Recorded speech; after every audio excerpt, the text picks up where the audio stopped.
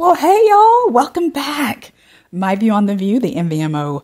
Oh, my gosh. Wait a minute. That's my other channel. My View on the View, the MVOTV podcast. I'm your host. Thank y'all for joining me for another after the show chat. Okay, let me be clear. I've got the date. You know what? Shout out to all my women ladies who are going through, you're getting really close to the change. And so, these memory, like, what was I, all these memory issues come into play. So today is Friday, November 17th. Thank y'all for joining me. The show today was really, really good. Am I mistaken, guys? Didn't the announcer lady today, because show was live, so it wasn't pre-recorded. She announced some other people that were supposed to be there, but they weren't there. So I don't know. Maybe her announcements are pre-recorded. And I don't know. But I was like, only Miguel is it Cordona? The education secretary, which every time he comes, he's generally a good guest. He has a lot of what we call it, guys, kind of cookie cutter type answers to stuff. And it's very rarely kind of like when the White House press secretary comes to the show, Karine Jean-Pierre, she too, like when Jen Psaki used to come, it was more during COVID. So she would be there via Zoom or whatever. But these folks always have very cookie cutter answers, like pre-written or whatever answers. And so it's very difficult, I find, for to have real conversations with them on the show. You can ask them things, but then they kind of go back to, let's say if you saw them on other interviews, they go back to the same kind of thing they've said on every interview that they've done that day. And I don't find these people interesting, but they talked about something today that I'm going to talk about. And I was like, oh my gosh, I'm glad that they actually brought this up with Miguel. Okay. So there was a whole lot that stood out in today's show to me. Now, we are all different. Let me just preface my remarks by saying we are all different. So some things that I'm going to talk about that stood out to me may not have stood out to you. And there will be some things that stood out to you that did not stand out to me. And I really want all of us to start doing a better job respecting each other's viewer experience. Like I had a lady go off on me a couple of weeks ago. I just blocked her because anytime people can't respect that I have a different viewer experience, I don't even know why they're here. Like, I am not you. So why would I have seen the show the way you saw it? So there was some person who was on the show and I was like, this person was totally not interesting to me. I totally got up and went into the kitchen, or I may have gone to the bathroom. It just depends, right? And this lady went off on me. He was great. He was so great. I can't understand why I was like, oh my God. So let's not try to make each other, y'all, have each other's viewer experience. The great thing about this is that we are all different. Okay. I actually want to start with Miguel. Okay. All right. Any of you in the listening audience, former educators like me, or maybe you had public service, like you did something in maybe the military, some type of public service. I will tell you, and I know they've revamped it now, but it's too late for me. But I will just tell you, when they talked about this morning, all the challenges that educators have, they mentioned like the public service student loan forgiveness. To me, that whole program, that public service loan forgiveness program, is a sham. Every single person, and I mean one person is a cop. Every single person I know who applied, this was before, like I said, the revisions, before these COVID revisions and all that. Every person that I know that applied for a public service student loan forgiveness, they were always rejected. I myself applied twice before my loans were paid off. Twice. And I was rejected too. So it's almost laughable. Maybe if you know someone or you yourself applied for a public service student loan forgiveness and you actually got approved, you know what? You are blessed and highly favored. Okay. Because the rest of us, it just was a no-go. And so I know one person who even reapplied during the COVID time because, they had loosened up, this, and they were going to be more inclusive and all this kind of a thing. And she still got rejected. So it's just really crazy. So I was thinking, there's so much to overhaul with our public school systems, and the world is changing so rapidly. Now teachers are going to have the challenge of AI and, all this kind of a thing, which is going to take, did this kid really do this work or did they not? So it's just a whole new set of challenges that are on the horizon for educators. But I think this guy's doing a pretty decent job, and the women were very pleased with him as well. Joy told him, you get an A from this teacher, so that was good. But like I said, he's generally a good guest, okay? Oh my goodness. You know, the breaking news happened yesterday, so they talked about this with George Santos. This really stood out to me because I'm telling you guys, I personally, as a U.S. citizen, was disgusted with the fact that George Santos, well, he still has a job as of right now, although they talked about the Republican House Ethics Committee has filed a motion to expel George Santos. So who knows, maybe by the end of the day, you know, I don't know, maybe next week or whatever, he may not be there. But for me, as someone who, they talked about Congress's approval rating being at 13%, I'm like, yeah, because most of us are just like tired of these people. We are so disgusted by their lack of integrity, their lack of character, their lack of really caring about their constituents who they are there to represent and do work for. And it's just a bunch of crap. So George Santos was like kind of like the poster child for this is why I'm so sick of all y'all, for me personally. And to know that he might be expelled, honestly, guys, and maybe it's false hope. I had a shred of hope when I learned the news yesterday. I was like, you know, maybe, you know, just maybe. I did not know this.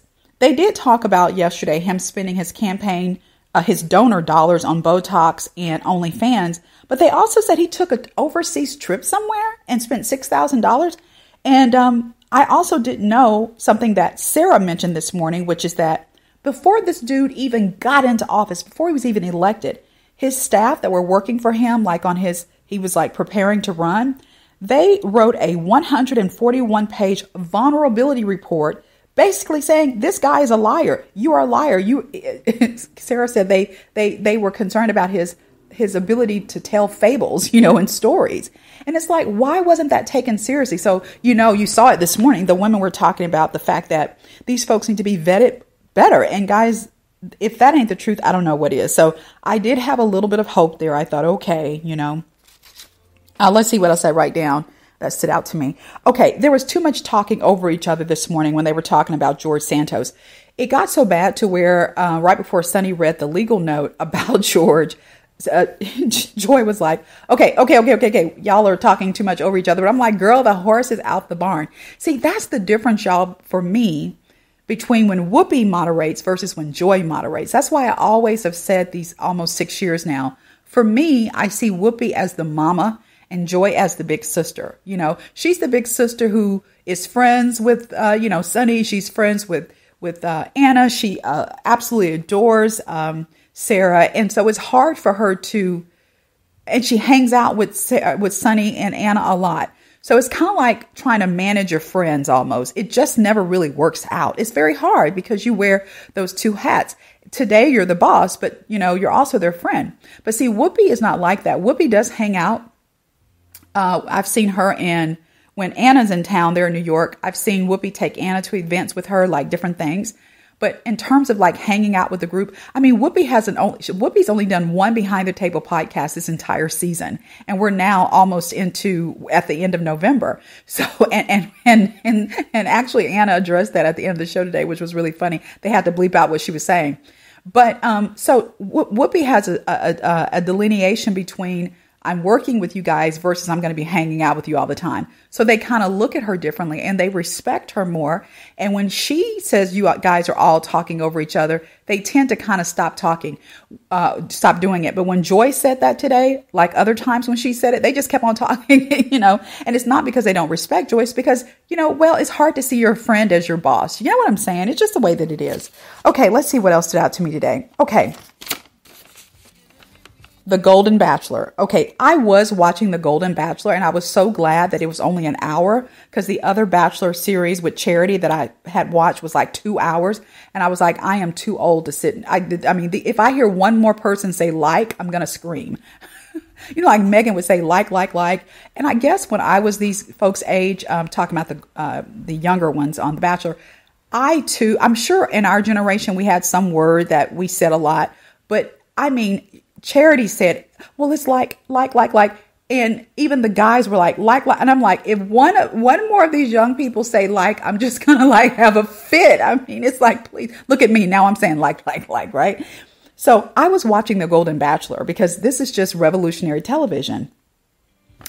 And they were talking about how Gary broke down after he felt guilty about, being intimate with, he may have had sex with both of them. We don't know. At the very least, we know it was because he was in Fantasy Suites last night.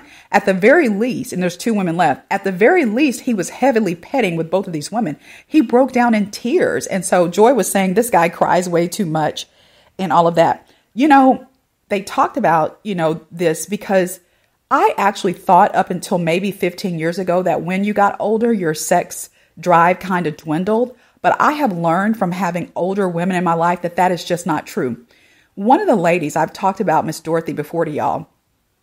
In our walking group, there are only 2 of us that are like, I was at one point the youngest person in the group, okay, at my age. And then there was another girl that joined. So then she and I were kind of somewhat in the she's 53, so she's a little bit older than me.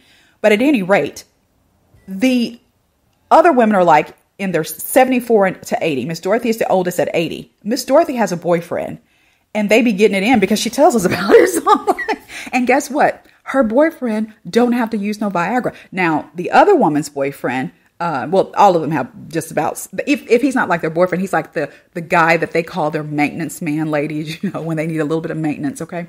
But one lady, her boyfriend does have to use Viagra, but Miss Dorothy's boyfriend, she told us, she said he always kept himself in shape. He always worked out.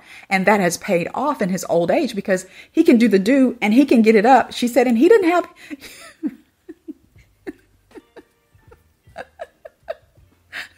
and he can keep it up too, according to her. But I digress.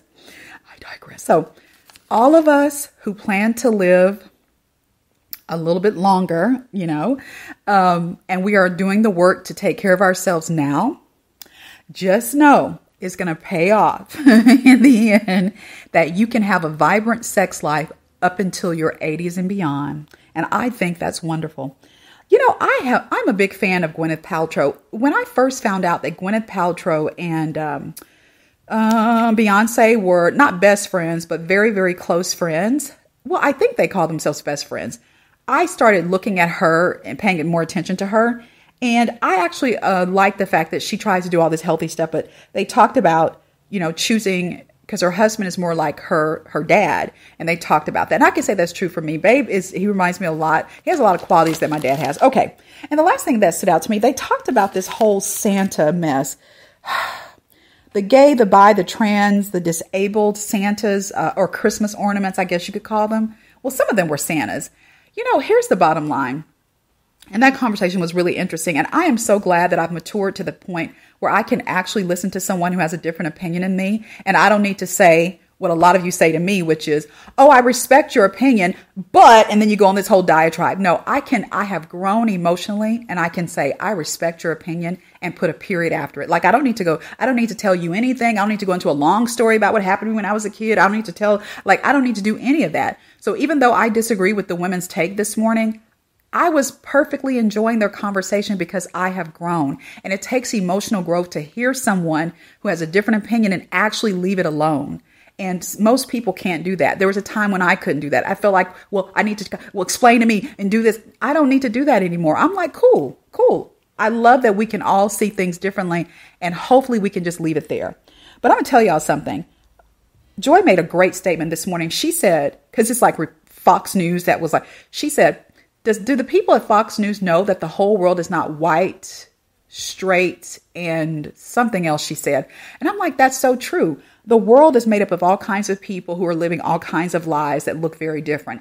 And we just all need to respect that. And my thing is, if you want me to respect your take, then respect my take. You want me to leave you alone, then you just leave me alone, But most people cannot do that. I'm telling you, I've even seen it here. Most people don't have the emotional fortitude to just say, okay, you see it this way, I see it that way, and that's it. They go on long diatribes, they get angry, they start doing a whole bunch of stuff.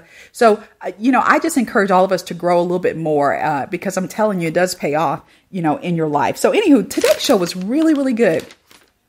They had to make fun of Brian because today Anna's going to be on the podcast.